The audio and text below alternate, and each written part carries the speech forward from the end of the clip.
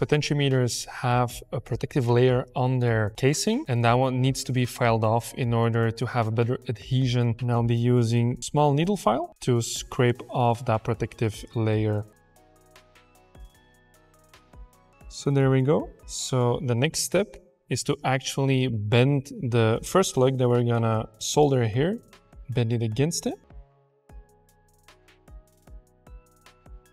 There we go. Since I'm using the Weller WE1010 for this, I have it set up to 400 degrees Celsius. Just pre-tinning my tip here. There we go. And then we are going to apply the heat. And then we're going to feed the solder right into it.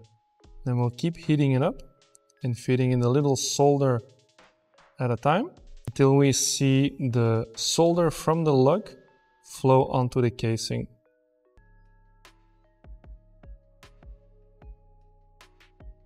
Here we have it. That lug is now completely soldered to the casing. Always remember to clean off your tip after every joint and to reapply the solder. Let me make sure that you can see it out from all sides.